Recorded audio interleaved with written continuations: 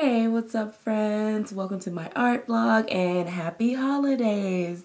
I'm Traci L. Turner, and today I'm just gonna give you another recap. You know how it goes here. So let's get into it.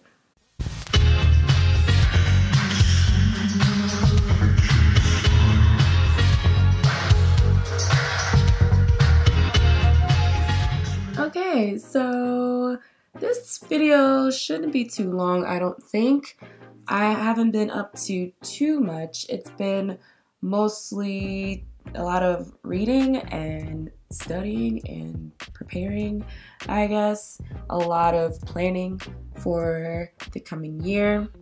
And I also wanted to point out my Santa hat. So all of the videos that I will be doing this month of December, I'll be wearing a Santa hat. Just trying to be a little bit festive, switching it up for you. I also have this new wig that I'm a little unsure about. I think it's the color. I don't know, but here we are. And I'm just gonna go through what I've been looking into the last couple of weeks.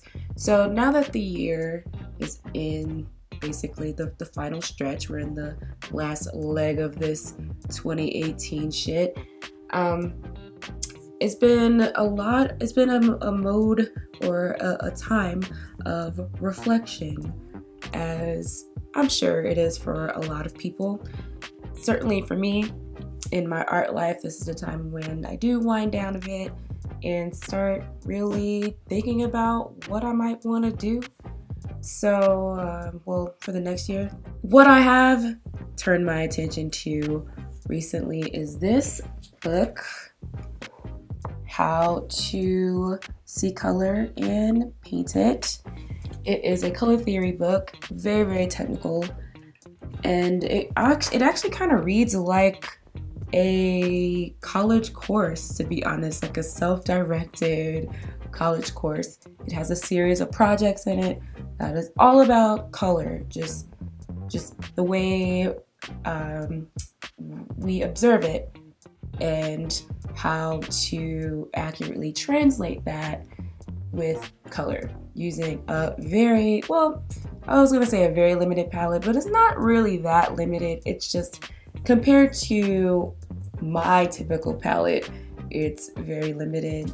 And I just spent the last, I don't know, maybe hour or so doing the very first project. It's just a color wheel, really simple task, very basic thing. If you have done anything related to art, you know what this is about and why that's important. And so this was just kind of the preparatory, is that a word, preparatory? The project to the serious series of projects that are in this book. I'm really excited about it. I saw an artist on Instagram go through all of the projects and posting them as he went, and I was really inspired to do the same thing, mainly because, as I said, this is the end of the year and I am trying to figure out the next steps. I'm trying to stay busy in a sense, but also be learning, and so jumping on a task like this really kind of makes a lot of sense for me right now, especially since I'm slowly exiting the slump that I was in. I was really excited about this book because I don't have to think about it. I can just paint and it doesn't have to mean anything. But at the same time, I'll be learning something. I'll be sharpening my skills. I will have some shit to post and talk about. And yeah, this is just kind of right up my alley, doing art stuff and writing about it and talking about it and encouraging people and sharing what I've learned, all that type of shit. So that is kind of the way I want to end the year. And then I really am just gonna have to kick myself in the butt and start getting back to more soulful stuff. I think it's time. I have the ideas. It's just the motivation was lacking. So I'm not really sure yet how I want to present this work to the world. Do I want to do a show, or do I want to stay strict, or do I want to be strictly online with my efforts? Is it a combination of both? I'm kind of trying to figure out that balance for me right now, because yeah, part of what it initiated this slump was just not really knowing where to go, which route was best, where do I fit in the landscape of the art world. So I think it's time to just exit that chrysalis and get back into the fray and do some meaningful things and just yeah, share a message of some sort. Well, if you haven't seen this book, you're really into color theory or want a refresher, or just need some sort of guidance with mixing color and translating what you're seeing to your surface, I would definitely say pick this book up. This book is supposed to help with that. It is very, it's dense in that there's a lot of information in there. You will be reading quite a bit and setting a lot of stuff up. So if you're not really self-motivated, it's probably not a good route. Or maybe it could be something to make you be a little more self-motivated. But yeah, if that doesn't bother you, and if you can learn without a classroom or a teacher, then definitely pick this book up. I will show you this right here. Hopefully you can kind of see it. It will have you making and staging your own still lives, and you have to build this contraption here. And yeah, so this is set up for the first project once I kind of clean up from this color wheel.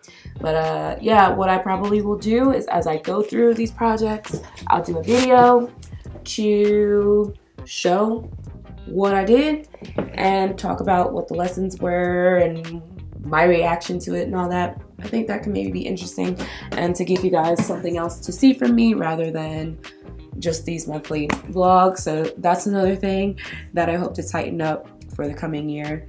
But yeah, that is about it. To be honest, that's kind of the most recent shit that I've been doing. And be sure to come back, because I'll be posting these projects as I go, as I mentioned. So yeah, that's it. It's kind of a short one today. If you want to see more from me, definitely follow your nose and find me on Instagram. I am at Traci L. Turner. That is probably the easiest place to see all of my, well, most of my work and the more recent stuff and all the fun stuff, whatever. It's just a really fun platform for me to share what I do. So if you're not following me, be sure to go there and hit the follow button and join in the conversation. Also, my website, tracilturner.com, be sure to go check that out. There's another gallery of my work organized for you by series and exhibition, and just one-off pieces that I may have done for myself or commissions. I also have a blog on there that I invite you to check out and read. I tend to post on there about once a month or so, and or just as I do certain pieces that I think are worth talking about. It's really important to me, and I do enjoy writing about art and my work, so definitely go check that out. Find something, hopefully you'll find something that interests you on there, or you'll have a better understanding of the work that I do. And yeah, if you aren't subscribed, do me a favor and hit that subscribe button, and be sure to come back and check out everything that I'm going to be doing for the rest of this month to finish out strong. And if you like this video, give it a like and or share it with an artist that you care about. All right, that's it from me today. I will see you again soon in my Santa hat, and have a great week. Bye.